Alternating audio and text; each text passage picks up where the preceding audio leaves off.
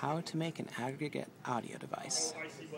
Go to Finder, Applications, Utilities, and open Audio MIDI Setup. Click the plus button in the lower left.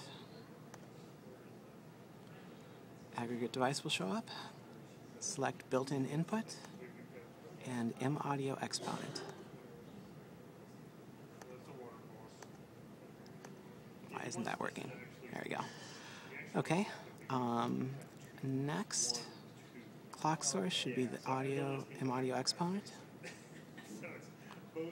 Then you can quit Audio MIDI Setup.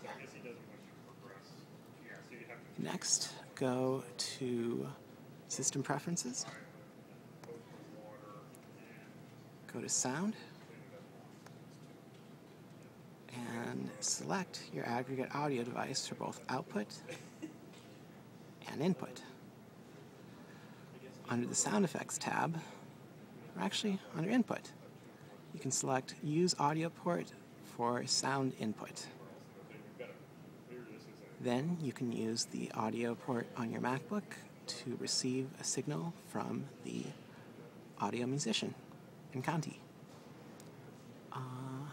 That concludes this video.